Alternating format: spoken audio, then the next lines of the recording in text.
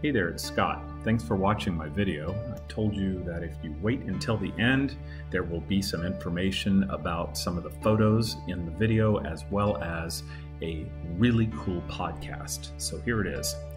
This is Liam O'Donoghue, and he hosts a podcast here on the website called East Bay Yesterday. In addition to the podcast that I'm going to tell you about, there are all sorts of other podcasts here about West Oakland and East Bay history.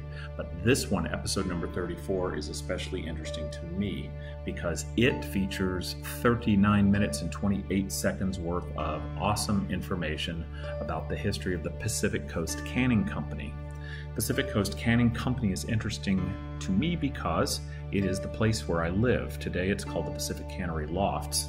The entire complex was rebuilt and renovated into modern lofts and a condo complex, but there's also a lot of history here.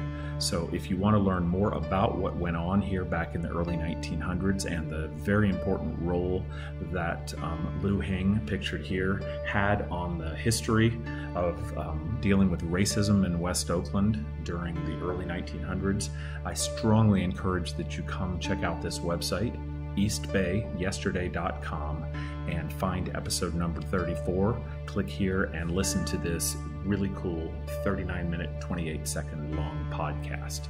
Once again, thank you very much to this guy, Liam O'Donoghue. He authorized me to use some of the photographs in my video, and also thank you to him for all of the really interesting information about the Pacific Coast Canning Company.